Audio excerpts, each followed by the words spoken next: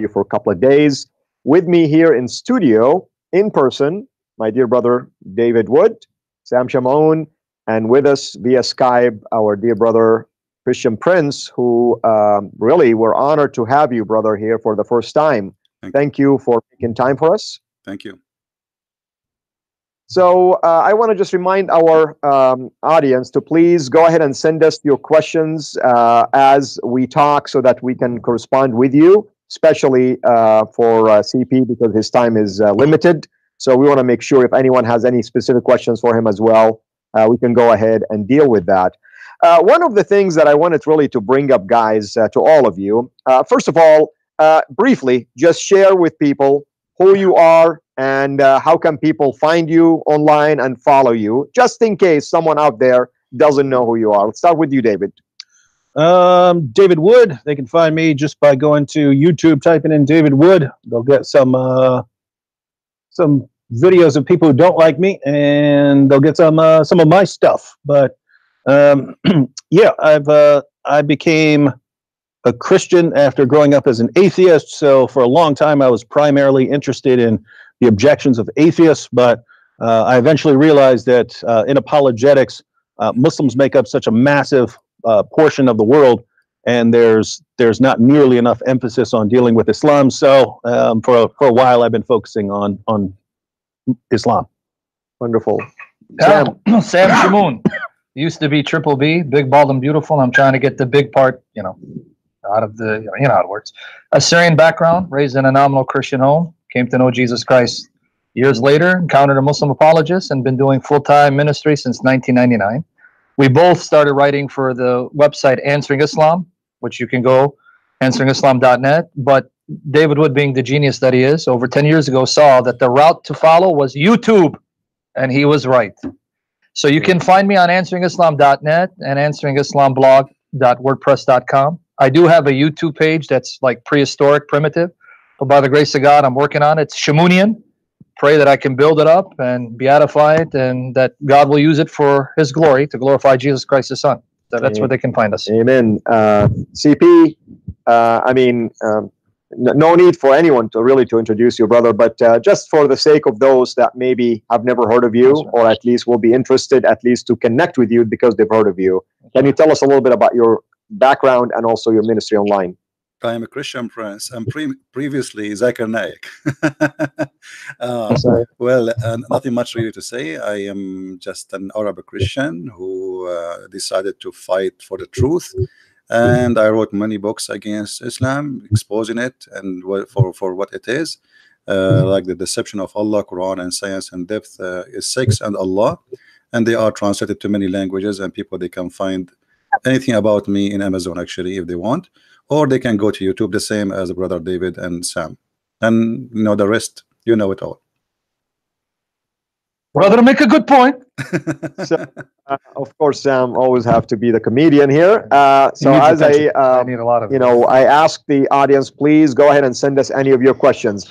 Brothers, this is really a generic question. All of us have been suffering from this social media crackdown on our channels, our pages, and so on and so forth. I mean, what do you attribute this to? I mean, this is open for all of you to participate. Well, what you have is we all know what Islam teaches about our ability to criticize Islam. Islam doesn't allow criticism of Islam. It doesn't allow us to speak against Muhammad, against the Quran. That would be the situation, the case under Sharia. But what you really find is that wherever Islam spreads, even if it can't implement a full Sharia system, it will come as close as it can to that, given what's at its disposal.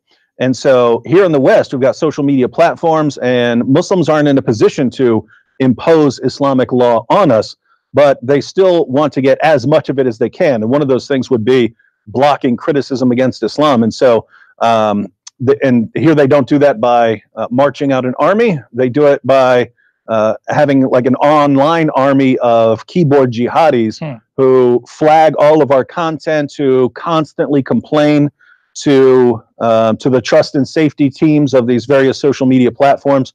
And sadly, some of the people who are on these trust and safety teams are leftists who are sympathetic towards Islam or Muslims themselves.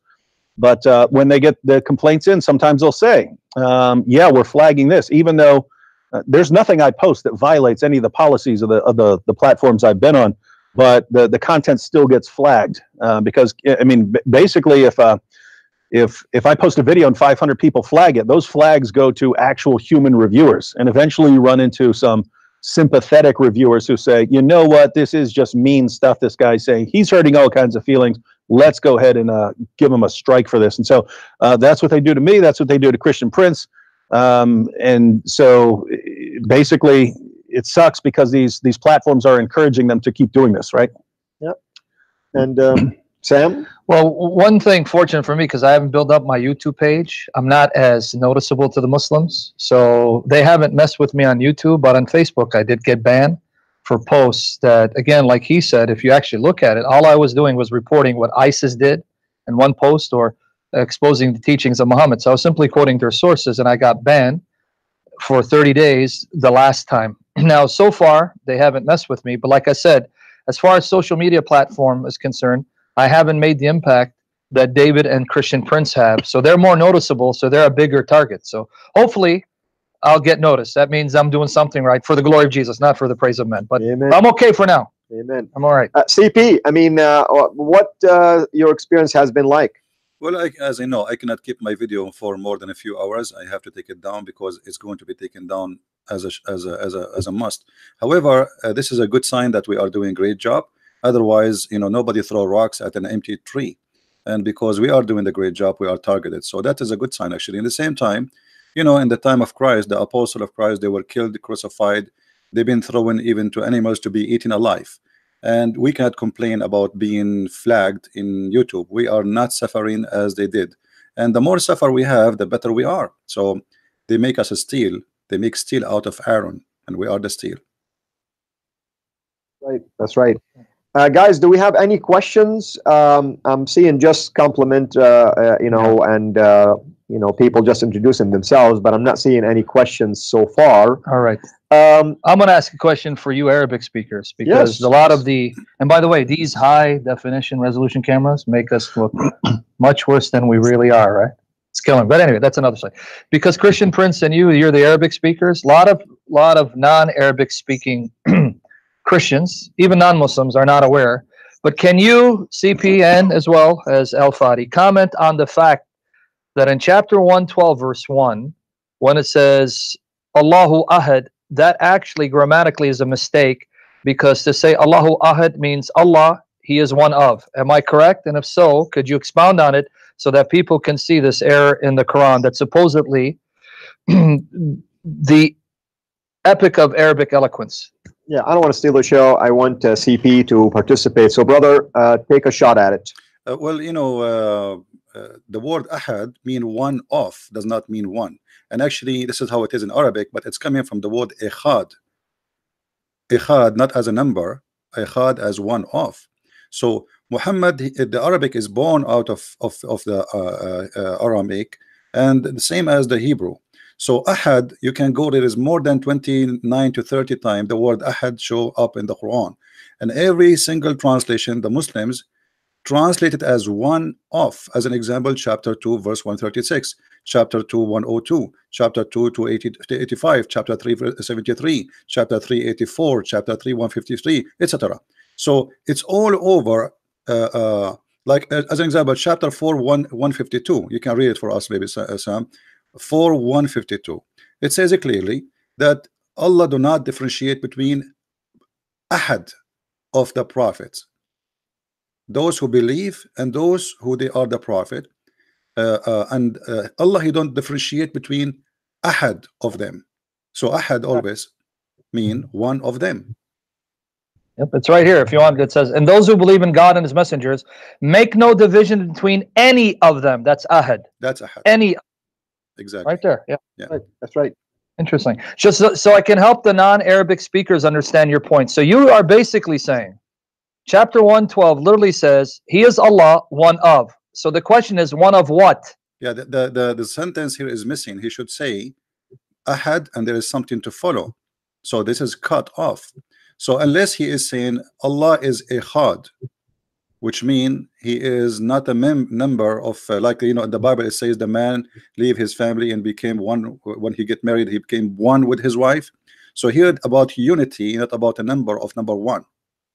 That's right. Wow. That's right. Now, if there's no other question, because I want to. There is a question, okay. actually. There's two questions. Quickly, CP, somebody's asking about when will you be done with your Quranic translation? I'm working in it. I will work faster if I stop doing live broadcast.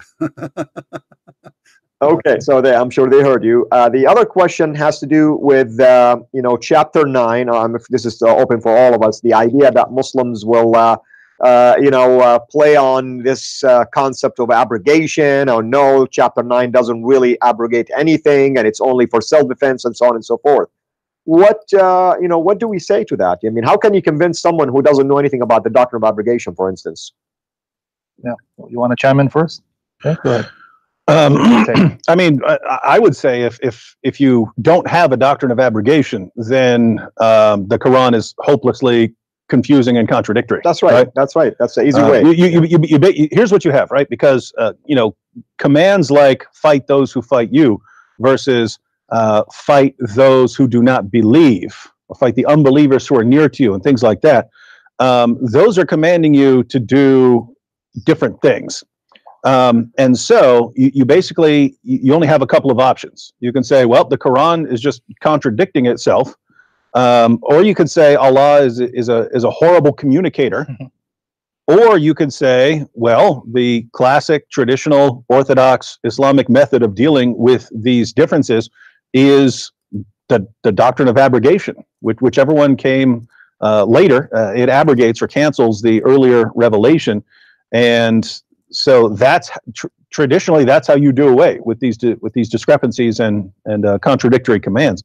And so if they want to throw that out, great. Then your God is a horrible communicator, and he seemed to have his ability to communicate clearly seems to have been reduced the further you go down the road, right? Like they want to say, oh, when he said, "To you be your religion, and to me be my religion," that's what he meant clearly right there. When he said, "Fight those who fight you," that's what he meant.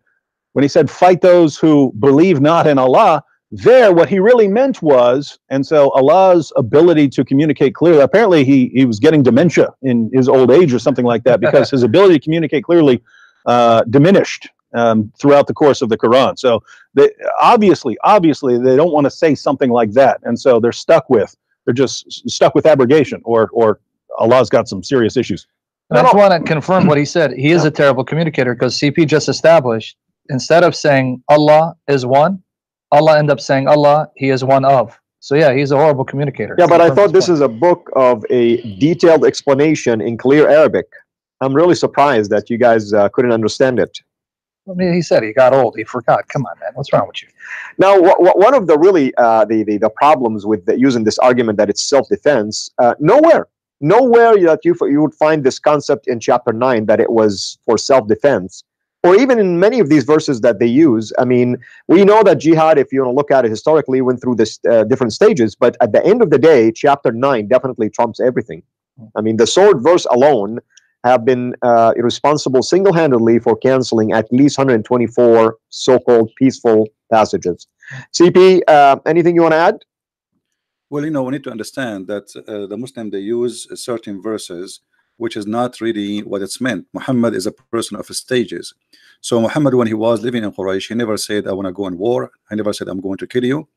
But when he got armed and ready, then he said in the hadith, "I've been ordered to kill all mankind unless they say shahada, and they say there's no God but Allah and no prophet but me, and they do pray as we pray, and they slaughter as we slaughter, and they pay zakat, and then and only then I will stop shedding their blood." So here you see Muhammad announcing what he meant by fight only those who fight you. So who is the one who fight him? Is the one who don't accept to say Allah is God, don't accept to say Muhammad is a prophet, don't accept to pay zakat, don't accept to pray, and even to slaughter, which means if you break any of those, Muhammad, he will kill you. And this is all over in Sahih al-Bukhari, Sahih Muslim, all over. So Muslim cannot deny it. So this is the constitution of Muhammad, the target, to fight all mankind, no exception, for sure, except the Muslims. Unless even the Muslim, if he broke any of those commands, Muhammad still will kill him and take his property. And actually, if the Muslim, they keep saying that Islam is about defense, what about the war of apostate? The war of apostate was launched against apostate, which mean this is what it's called. This is why the Muslims themselves, they call it Hurub al-Ridda, which mean the war of apostate. So the reason to fight them is just because they are not paying zakat, not praying, not worshiping Allah, not believing in Muhammad. So this is the reason to kill them. Same as the chapter 929 says, fight those from the Christians and the Jews. Muhammad, when he finished, chapter of At-Tawbah was the last chapter almost in the Quran. When Muhammad he finished with the Arab pagans like him, now he's in control. So he said, if I've been victorious, I'm going to expel all the Christians and all the Jews. And right away he come with the chapter 929 says, fight those who don't believe Allah and the last day, etc., from the Christians and the Jews specifically. So he made the Jews and the Christians are target to be killed and to do genocide and to expel them from the Arabian Peninsula. And now, you know, Fadi, you are from Saudi Arabia. You know that in Saudi Arabia there is zero Christian can say he is a Christian. Why? Because they kill them or they expel them. That's what Sharia law is all about. Yeah, I think maybe I should address one comment because you mentioned it, and I have a question follow up. You saw that comment where it was said that, you know, CP is supposedly a modalist. Let me explain this, CP, on your behalf, if you give me your permission. Some people think you teach what's known as modalism. Let me just be clear for the record. As CP has told you, English is not his mother tongue, and he expresses Christian theology much more effectively in Arabic, but CP is not a modalist. He does believe in the Trinity. He believes the Father, Son, Holy Spirit, they're one God. And in the English term, we use the term person, but in Arabic, CP, it's aqanim, right? Correct. And you believe there are 3 aqanim, correct? Correct. Okay, so you heard it. You guys, because you don't know Arabic, you think that when CP communicates his beliefs in the Trinity, that he's a modalist. You just heard, and it's recorded because I want to put an end to this nonsense. He just told you he believes in 3 aqanim. For those of you who don't know Arabic, aqanim is the Arabic word for persons. So he believes there are 3 aqanim, in English, 3 persons. He's not a modalist. He's a Trinitarian. Here's our brother. So now let's move on to the next point. Actually, now that we got that clear, right? Hold on. Yeah, I mean, the one who asked me the question, I don't think he's being honest, because every video I say to believe in the Father, the Son, the Holy Spirit. Where this guy is coming from? So the question, yeah, they think that, you know, sometimes when you communicate, I'm sorry, CP, because sometimes you communicate and it's that they think you're saying the Father's the same person as the Son. No, but you just no. We try to explain in simple way for the Muslims. As an example, when I use the sun, just to show them, like, okay, in something they understand that the sun have a light, the sun have a heat, the sun is a sun. So 3 but 1. So 3, the sun is the sun by itself. The heat is different, but it is the sun at the same time. So when we say, we make it simple so Muslims, you know, that the problem is the Christians, when they try to explain something, they think that the Muslims he understand already what is the Trinity is. So we don't jump to that point. So we try to make it simple for them, and we start explaining it as sun, as water, like water H2O. So, but still, it is 2 + 1, which means 3 person. So I believe that sometimes people they ask questions, they knew. I don't say what they claim, but they try to disturb what we do. Yeah.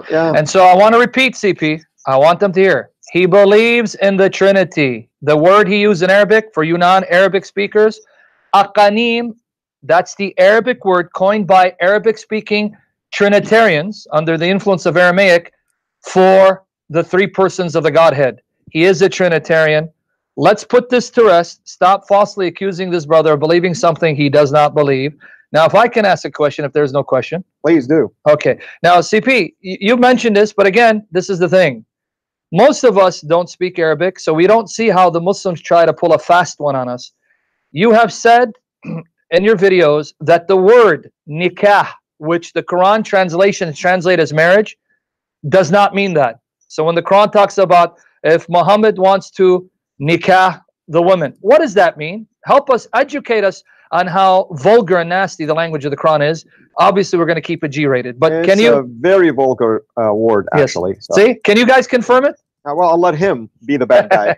Well, I don't know if Brother Fadi want to go first. It's up to you. No, go for it, Go ahead, brother. man. All right. Go ahead. See, We don't get to have you as much, so go ahead. When in the Quran, Muhammad speak that Shaitan he have a dhurriya, which mean he have a children's. So they ask, okay, how Shaitan he have a children's? And then the Muslims they explain, they say that Shaitan Allah he created for him a private part in the right leg and a private part of a female in the left leg. So he shake this and this will go in this, and we are trying to be polite not to say exactly what it says, and then he will and this is how he do nikah to himself. So if nikah is marriage, then Shaitan is marrying himself and he is one individual. And even in the website it's called alislam.org. Anyone can go, and I can post it later under the the video. It says the Muslim description that the word nikah means sexual intercourse literally, and I will give you the link so you can show it to everybody. So it means literally sexual intercourse. This is why we say that in Islam there is no marriage. It is just a sexual contract. As an example, when we ask Muslims about muta, what they say they call it nikah. But how this can be if this is marriage? How you can have temporarily marriage? Marriage cannot be temporarily unless it's a sexual contract. Yet they call it nikah. So nikah simply is a physical act of sexual intercourse, nothing more, nothing less. And actually, I challenge any Muslim to go to somebody, another Muslim, go to his house and say to him, I will do nikah to your daughter. He will shoot him. Literally, in the Middle East, I challenge any Middle Eastern to go and say, I want a nikah to your daughter, and you will see what will happen. Or go to a chat room and say, hey, I want to do nikah. Let us see what the Muslims will do to you. They will call you all kind of names. They will insult you, and they will kick you out of the chat room. Why? Because nikah never meant to marry. Yeah. And you laugh because your mother tongue is Arabic too, so he's 100% on the money. Yeah, absolutely. So it's a very vulgar and nasty term. Now, did any other questions come up? Because if not, there's one that came up. Yeah, please. I mean, if you guys spot any question, go for it. This was a question from Melody. I'm going to just read it because, anyway, let me read it. My husband is Muslim and I'm a Christian. I asked about chapter 2, verse 62, which is part of the series we're going to do. For those of you who don't know what chapter 2, verse 62 is all about, it says the believers, the Jews, the Christians, the Sabians, those who believe in Allah in the last day, they have no fear because they'll receive their reward. So her question is, how can the Quran include Sabians as those whom Allah will reward when Sabians are actually pagans? So maybe, CP, before I continue the rest of the question, who are the Sabians? If you guys want to explain, why does the Quran mention this group called the Sabians in chapter 2, verse 62? And they're also mentioned in other verses. Who are they, and were they pagans, or did they believe in one God? The Sabian is one of the oldest religions in the Middle East, and actually the Sabian, if you read their books, they will see that they hate the God of the Jews and they consider him the devil. And even literally in their books it says that the God of the Jews, Adonai, the devil. And why they call him the devil? Because simply the Sabian, they believe that the Pharaoh, who was his army destroyed by Moses' miracle when the sea split, he was a Sabian too. So the Sabian, they hate the God of the Jews. So how Muhammad he claimed that he is promising the Sabian, who have different gods, not one God, they have many gods. Even they believe that angels are creators and they have ranks. So how Muhammad he brought those? The answer is very simple. Muhammad is a hypocrite man like Obama. Obama, he go to Israel, he wear a Jewish hat. He go to Saudi Arabia, he's a Muslim. He go to the church, he hold the Bible. He sit with the atheist, he make fun of Christianity. Obama is every religion, and he go with the homosexual, he is a homosexual. So this is Obama. Wherever you put him, he changed like the lizard, he changed the way he is, he changed the belief, he changed even the speech. Muhammad, he was trying to make everybody believe in him. You are a Jew, don't worry, be happy. Christian, you will go to heaven too. Sabian, no problem, just believe in me. And then at the end, none of them follow him. And actually Muhammad was called the Sabian in many hadith. That's right. Yeah, that's right. Go ahead, Fadi. And there's a reason for that, by the way. Because they were mimicking some of their worship. Yeah, I mean the Sabians, I believe they had 7 prayer times, but 5 of their 7 prayer times were the same. And the fasting also were the same times, and they recited the shahada, la ilaha illallah. Muhammad just took their shahada and then added that he's the messenger onto it. But when people heard Muslims saying this, they think, oh, these guys are Sabians. They're reciting. Right. And, people accused them of that because that's what they're familiar with, basically. Guys, I want to ask you a question. You guys debate Muslim apologists. Most of the time, they're Westerners, of course. The question is this. What is the one common thing you notice about these apologists? In other words, do they really know their stuff in Arabic, or they just are emotional more so than factual? Christian Prince, what do you say? I will leave first. You guys speak. Let me at the end. I want to hear more. Okay. David and Sam. I did not hear them much. Yeah, no, because I don't want to hear Sam. That's why I don't get to hear you much. So that's why I like to ask you questions, because you know the Arabic like the back of your hand. But what's your experience with these? Do they know what they're talking about, friend? You're the man who debates. You're the man, bro. I hardly debate anybody except myself. I mean, if you're talking about Western apologists, right? They really seem to. I don't know. A lot of the time, you can listen to what they're saying, and if you know the commentaries and you know what the Muslim source is saying, they're either just radically reinterpreting Islam to bring it in line with whatever they were raised to believe here in the West. That's right. Or they're being deceptive, and you can't always tell, right? You can't always tell unless they do something where okay, I know this is false, right? I know that's false. But I mean, you know, I've faced lots of Muslims in debate, and if you bring up something like the killing of apostates or something like that, they'll say, no, this only refers to killing apostates who leave Islam, then they go off and join a foreign military, and then they come back to kill Muslims, and that's who it's talking about. And here again, if you're saying that's what Muhammad meant when he said, if anyone leaves his Islamic religion, kill him, then one, you're saying Muhammad was just as bad a communicator as Allah, because he wants to say, hey, fight those apostates who go out and join a foreign military, then come back to kill you. Fight them, kill them. And if that's what he meant, then he said it in a really bad way that confused 14 centuries worth of Muslims, because there are Muslims today who will execute you for apostasy. And if that was just because Muhammad's a poor communicator, then wow, he should have been a bit more clear.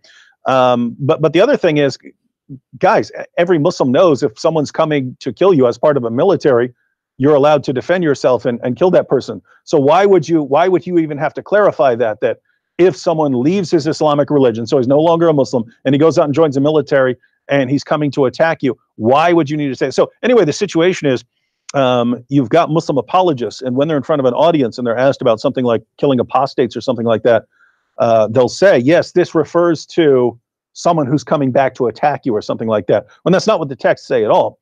So the question that arises is, have they just misinterpreted it? Are they just sort of forcing and imposing their own view because, you know, they're better than Muhammad, they're better people than Muhammad? Are they trying to force their own view onto the text, or are they just lying about it? And unless you catch them in a lie where you know they're lying, it's very difficult to tell what they're doing. Okay, with that said, with that said, you debated Shibr Ali. What is your assessment of Shibr Ali? Is he honest or is he dishonest? I know we try to be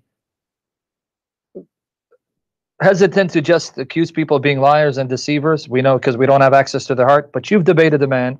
You've seen some of his tactics, especially in one particular debate where he tried to make it like you're praising ISIS for murdering people to make your job easier and converting them.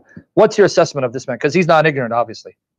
I really don't know. In that situation where just to be clear, Shabir said something along the lines of, and people can go back and watch it, he said something along the lines of, people like David seem to like ISIS because it gives them a basis for criticizing Islam or something along those lines. And I got up and sarcastically said, oh yeah, I really like it when ISIS goes on a killing spree and kills tons of Christians because it gives me material for a new YouTube video. So I said something sarcastic like that. Yeah, we all got that. And Shabir got it back up and said, you see, he admitted it. So there's a situation where I don't know, right? He could just not.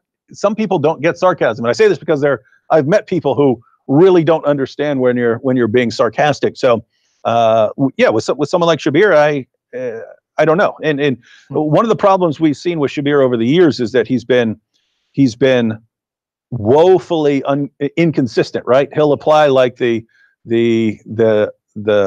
highest, most strict levels of critical scholarship, atheist scholarship to the Bible and so on. Atheist liberal scholars, he'll apply those criteria to the Bible, but wouldn't apply those things to the Quran. And so we've for years we've called him out for the inconsistency. But if you look more recently, Yes, he seems to be going in that direction with the Yes, Quran and the he Muslim is. sources as well. And so That's right. he might still be working through this, right? He might be a person who's really trying to be consistent. And we've been pointing out for years, hey, if you start applying this stuff to Islam, you're gonna be leaving Islam. And he's been getting further and further Yes. away from Orthodox More and Islam more. for many years. So Yeah. is he being honest? I mean, it seems he's getting closer to being consistent. So yeah. Yeah, CP. Well, I think I like to I think your insight. I think all of them, they are a bunch of hypocrites, liars, and they avoid always debating with people who speak Arabic because we can get them busted easy. So I agree, brother. yeah, so 100%. and this is what we saw when brother David, he was debating Mimi Hijab. He was trying to make fun of his Arabic when the fact David, who don't speak Arabic, was saying the truth about Allah yusalli. And later he make another video, this idiot, he says, he gave an example about other verse in the Quran saying, okay, the prophet here says that Allah yusalli alaykum. Does that mean he is praying? Yes, it's mean he praying. So they try to play the game that you don't speak Arabic. They, you know, and Shabir Ali is a person, you ask him a question about tomato, he answer about potato. So he always bring a bunch of books with him, but he never answered the question from his book, which means you ask him a question about Islam, he will point a book for you written by an atheist against Christianity. What does this have to do with the question? So Shabir Ali is like a snake and her tail is very short and she is trying to make it look longer as a dragon. And if I ask Shabir Ali now, by the way, Shabir Ali ran away from debating me. ABN, they organize a debate between me and him, and he after he know that this is a Christian prince, he sent an email saying, I apologize, I'm busy with my PhD, and since then he is busy. Now he will never come back to debate me, and they will never dare, because always those people, they avoid Arabic speaking people. Even, by the way, brother David, as an example, in his debate with the Mimi Hijab, you will notice that Mimi Hijab trying to make it as a mockery, and he was lying to his teeth. Yet the Muslim, they sponsor the mockery and the lies of the liar. Not a single Muslim, he says to him, shame on you to lie about what the prophet. As an example, when he said to him that Allah have parts, body parts, and then Mimi Hijab, he says, who said so? The one who said so is your prophet. The one who said so is the Quran. The one who said so, go right now and type in YouTube, you will find 1,000 sheikhs saying that Allah has parts. So look how he lied open in public, and the Muslim, they sponsor a liar. And by the way, every single Muslim he called me in my broadcast, they say and they agree that Mimi Hijab is a liar. Yeah, I mean, they don't have a clue. I mean, many times I get invitations to debate, and I say, okay, I'll debate you if you speak Arabic. I'm not going to waste my time with you if you're going to talk in English, because you don't have a clue what Arabic says. So therefore, don't pretend to be a defender of Islam when you don't even know the language supposedly of Islam. But Mimi Hijab, he knew Arabic, so he have a clue, but he's a liar. So you see, trust me, they knew, they heard it, they explained to them. But the only way to defend Islam is to be a liar. And you know, you can fabricate a lie to cover a lie, and then you find yourself you need to fabricate another lie to cover the second lie. And then they end with 1,000 lies to cover the first lie, and then they get themselves busted. So at the end of the day, they are a bunch of you know, like hypocrites who they think that if we lie, those people are fooled. We can fool them. It might work with some ignorant, but not with those who they are searching and studying. Oh, and by the way, earlier when I mentioned that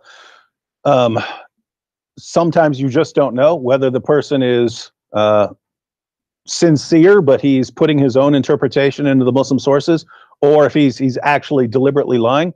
And I said, until you actually catch them lying, you know that they're lying. You know, you generally I would give the benefit of the doubt and assume that they're not trying to deceive me. They're just misinterpreting their scriptures. But with someone like Hijab, that's a situation where I know that he knows he's lying. And even if we're not talking about you know, his arguments in the debate, when I when we agreed ahead of time that there would be no personal attacks, no going off topic, not bringing up certain things, and then he violates every last one of them. You mean he didn't honor a single one of them? No, everything we agreed to, he broke every last one repeatedly in pretty much every section of the debate. He was a master deceiver? Like, Yeah. So anyway, that's the sort of thing I mean. That's where I say, okay, this isn't you. It's not.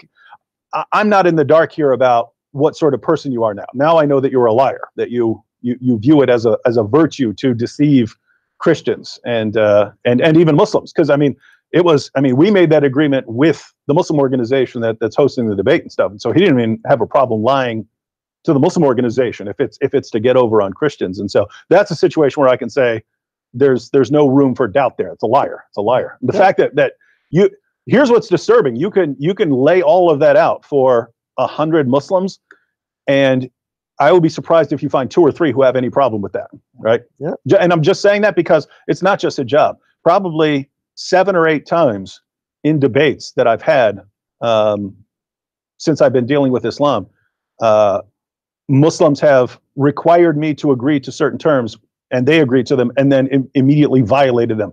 And then so once that happens, and I bring it up to other Muslims, I say, hey, do you know what this person did? Do you know he required me to agree to these terms? And then he immediately went down the list and violated every last one of them.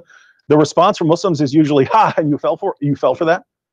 And so there are lots of Muslims who just don't. You're an unbeliever. You criticize Islam. Therefore, it's a good thing for us to deceive you. Very strange. Allah, wallahu khairul makirin. I mean, so that's his model. CP, we have about probably 10 minutes left, brother, but I'm sensitive to your time. Can you continue with us? Yeah, no problem. I will continue. I'm enjoying listening to you guys. I just want to add something about my experience, because I'm important, but what I see is Muslims unwilling to debate Islamic topics, but willing, all too eager to attack Christian doctrines. So one thing you'll see, and I praise Jesus Christ for this, because I didn't see this as a blessing from the Lord. When a Muslim apologist attacked my faith and asked me questions about the Trinity, deity of Christ of Scripture, I had no clue, no idea about. And when he did that, he rocked, the entire foundation of my belief. Now, I didn't know that this was going to turn out to be a blessing. All I can say is, those Christians who want to reach Muslims, you need to know their religion.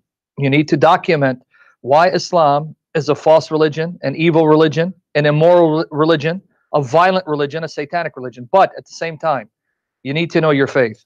This is why you'll see that I spend most of my time articulating, explaining, defending the core doctrines of the Christian faith, the Trinity, the deity of Christ, the Holy Spirit being God, a divine person, the Scriptures. Because even if you attack Islam and prove Islam is false, that doesn't make Christianity true. So we need to know our faith, live it out for the glory of Christ, and be able to give, as William Lane Craig, in my estimation, is the finest apologist today, a reasonable, show that our faith is reasonable, a reasonable faith. So we need to know our faith. We need to know how to respond to their objections. We need to demonstrate that Jesus is Lord. He is God in the flesh. The Bible is the Word of God, and Christ is the only hope of salvation. This is my experience. This is why me and David Wood complement each other so well. He spends a lot of time on exposing Islam, and I try to defend Christianity. And he can defend Christianity just as well. But this is where that unity, you see it, that criticize Islam, defend Christianity. You need both. And that's been my experience. We need to know our faith. Amen. Any more questions, guys, that you have spotted? I saw a couple of comments, but no questions so far. So we keep having Avery Jacob bring up that issue of modalism. So I think we have someone just that's not paying attention. So, but besides that, one question was, someone is asking about Moses, Muhammad being a prophet like Moses. I don't know if we have time to address that. Someone brought it up. Michael Karras brought it up. Go ahead and just give the gist of it, basically. The prophet like Moses. That's from Muhammad. Deuteronomy 18? Yeah, that's he brought it up. He asked that question. I'm sure we can all add points to that one. So the claim here, and we've already got videos on this. So if you want a more thorough response, you can just look up is Muhammad mentioned in Deuteronomy 18 or something like that. And we've covered this in the past. But basically, quick rundown of the problems.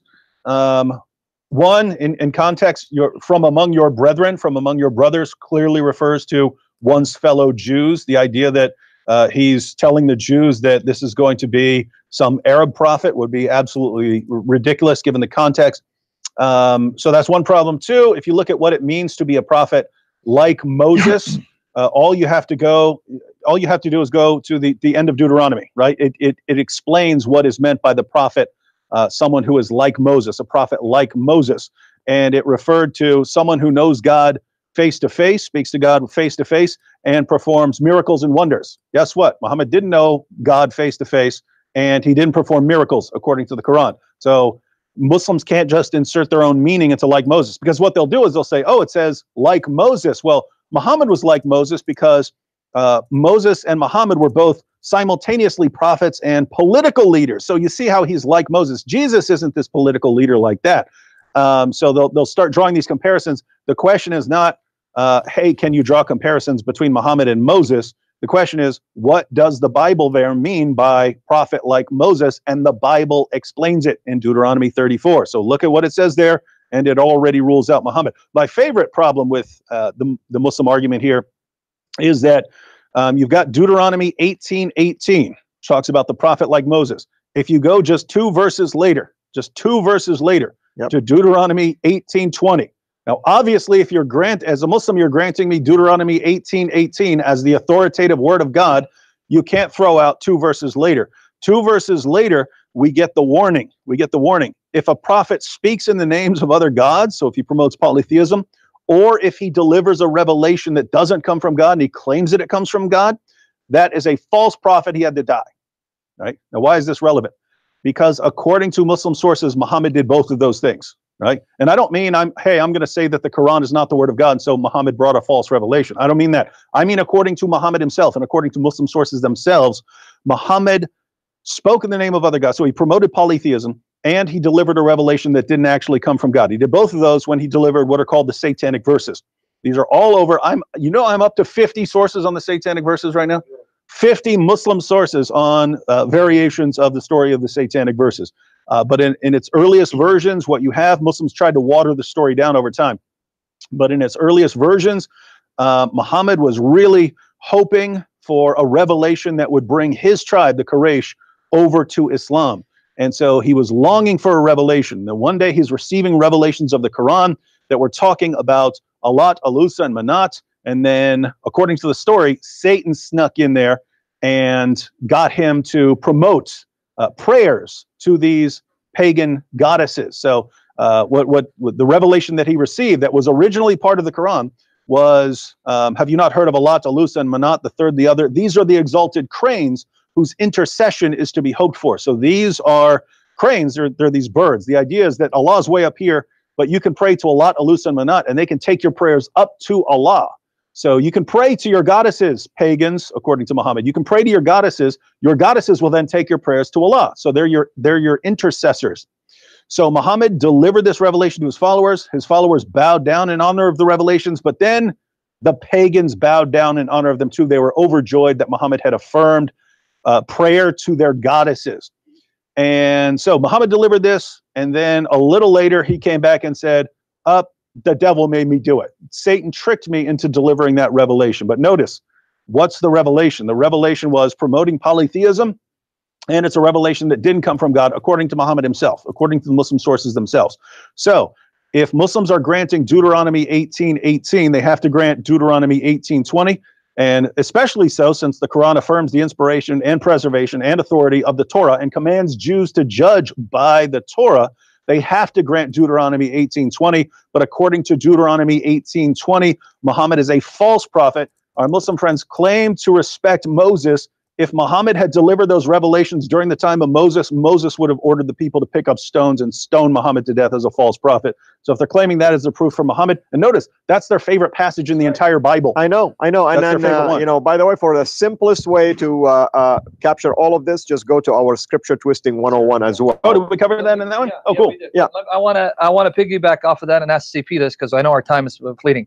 Because he mentioned Satan inspired Muhammad to recite what we now call the satanic verses, and this actually is confirmed in Al-Qurtubi. I'm going to ask CP. CP. Yes.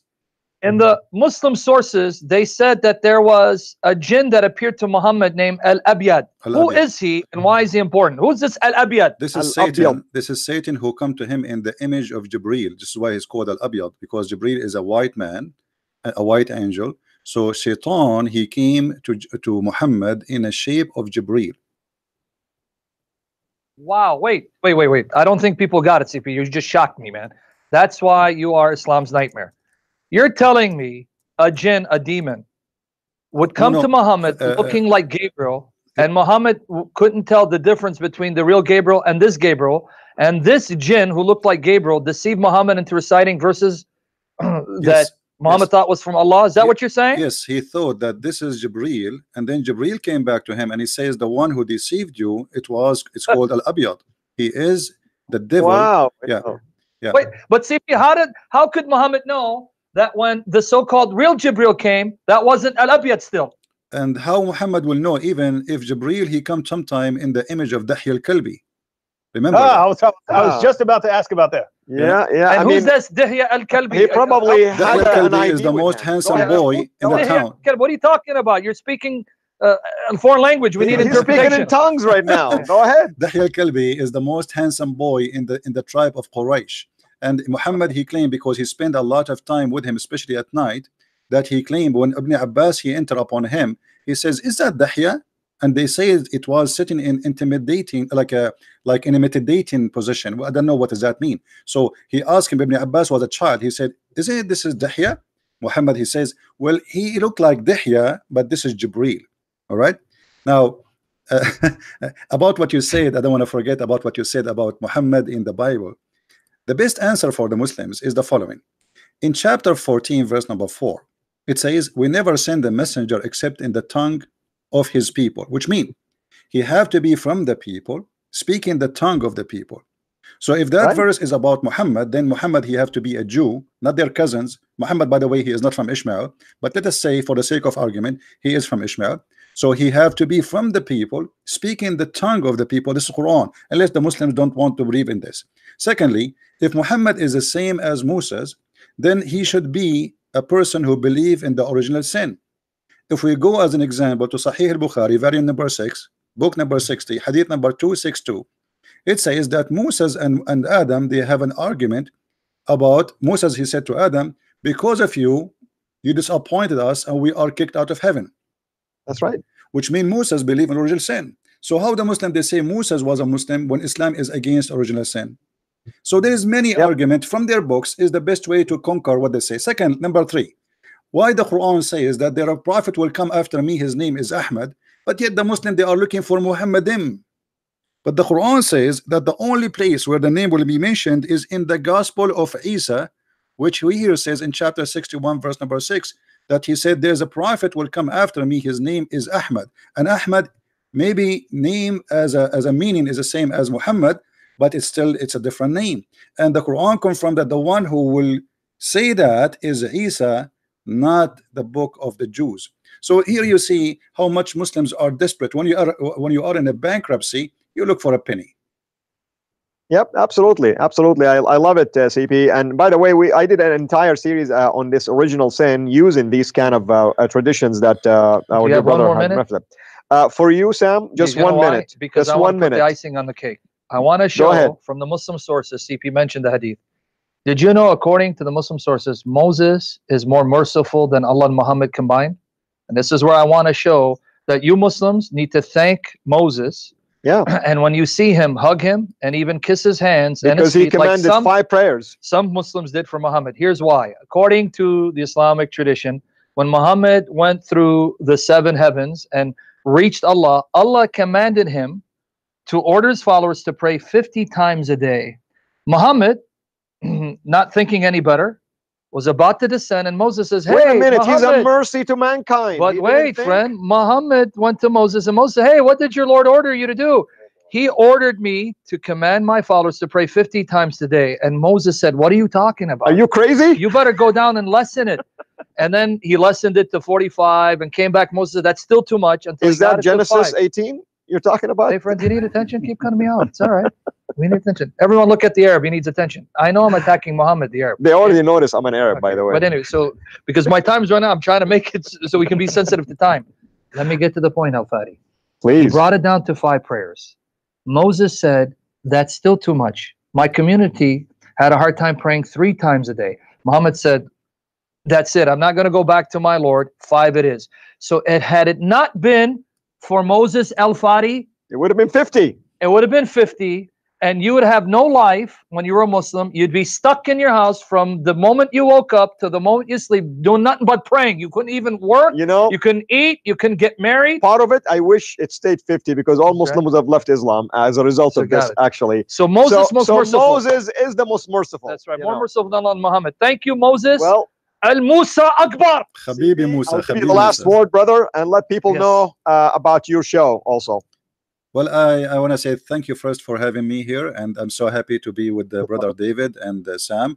You guys are wonderful, and I ask all the Christians to support those wonderful Christian people, and we need them. You need them, not because the Lord He need them. You know, the Lord do not need anyone, but we need people like those because they are the one who stand against the evil, and they got it busted. So I encourage all the Christians to sponsor the channel of brother Fadi and the brother David and the brother Sam, who is a great warrior. Actually, I know him for many years. He is a wonderful person of Christ, and he is a great servant. And I wish I can be, one day a person to be remembered, and all of us to be remembered in the front of the Lord. Thank you very much for having me. We Thanks, love you, my brother. and Jesus we bless want you, by the way, to send us your link so we can post it also here, and we'll send you the link also to this video as well. So thank you, my brother, for making time for us. This won't be the last time, of course. So Lord bless you. Thank you. Need Well, more attention now, guys. Any last words? Maybe updates about what you're doing with your fascinating video series. Which one? I've got so many. The Boom Boom Room. Yeah, so we got the series called Muhammad's Boom Boom Room, where we that came from a viewer. I said, guys, what am I going to call this? And What's the someone name of said, the movie? Muhammad's Boom Boom Room.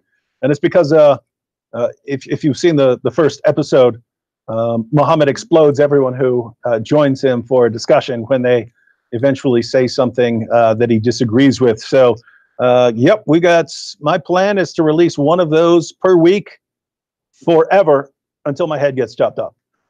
And hopefully I'm ahead of the game, and I've got like 100 extra so that they can keep coming out. You know what I mean? Even after my head gets chopped off. I hear you, buddy. I hear you. Heads up, guys. Yeah. Sam? Well, just keep praying for us that the Lord Jesus will sustain us through this, provide for us financially, protect our children, and to deliver us from all these onslaughts. People don't know behind the scenes all the spiritual warfare that we undergo because Satan hates us and wants to take us out, but he will fail because we're covered by the blood of Jesus and Amen. sealed by the Spirit.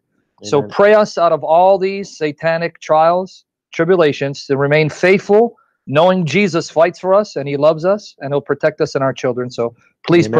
pray Amen. for the victory. And to everybody who joined us, thank you so much for making time for us. We are really honored and privileged by you taking the time to be here. Thank you for your questions. And for those of you who came here to distract, we feel sorry for you. And hopefully you found this show helpful to you to answer some of your doubts or questions. Feel free to, of course, send us your questions. And distraction really doesn't do anyone good at all. So we're hopeful that everyone will benefit from this discussion. And again, keep track of what we're doing. Go to our respective, basically, YouTube channels.